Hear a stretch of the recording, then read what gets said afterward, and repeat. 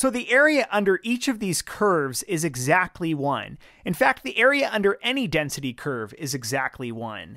So what we're going to try to do here is find the area between -1 and 1. Now, just by looking at that area, you might already have a guess. If the total area is 1, what area is this green shaded region? The empirical rule tells us it's 68%. But let's calculate it exactly. We're going to use a function called normalcdf. So if you press second and vars on your calculator, go down to the second option, normalcdf. It says, what do you want for your lower limit? -1. That's the left end of our shaded region. For upper, we're going to put +1, which is our right end of our shaded region. And we're going to leave the mean and standard deviation as 0 and 1, which is the standard normal distribution, which is what z follows. So when I press paste and then enter again, we get this area, 0.682689, etc. So it's pretty close to 68%. On the next one, we're interested in the area being less than or equal to 0. Now, I don't even think we need a calculator on this one. I actually know the area is exactly half. If the entire area under the curve is 1, and we're interested in everything to the left of the middle, that would be half. But let's do it on the calculator just for fun. When we press second vars again, see this lower limit of -1 e to the 99? That's the lowest value we could possibly put in there. So let's just leave that. For our upper limit, we'll do 0. And our mean and standard deviation are going to be 0 and 1 again.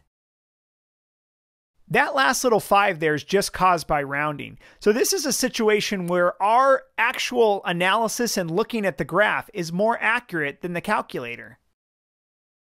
Now on these next two, you have to use the calculator or a table of some sort. The empirical rule won't help us with these strange values. Now let's start with this one. Our lower limit is -1.8, so that's about here. And our upper limit is 0.5. One thing to note here, this is less than, and this is less than or equal to. On continuous density curves, it makes no difference. There's actually no area under any single point. So whether it says less than or equal to means nothing. You don't change your limits to adjust or compensate. You just leave them exactly as they are. So by looking at the curve, you might have a guess, but let's press second, vars, to get to our distribution menu, and we'll select normalcdf again. Now our lower limit this time is -1.8, and our upper limit is 0.5. And we'll leave the mean and standard deviation as standard normal, 0 and 1. So our area this time is approximately 0.6555.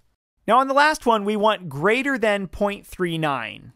That's about right here, and greater than is everything to the right. So we're going to press second vars again to get to the distribution menu one last time, and we'll select normalcdf. Our lower limit is 0.39, and for upper limit, we don't have one. It's supposed to go on forever. So we're just going to put a bunch of positive 9s right here. And this time our area is about 0.3483, which, looking at my sketch, I think I may have shaded a little bit too far to the left. 0.39 is probably more about there. If you like this video, check out my normal distribution playlist. It covers things like z-scores and normal calculations, percentiles, and ogives. It's a great way to prepare for the AP Stats exam.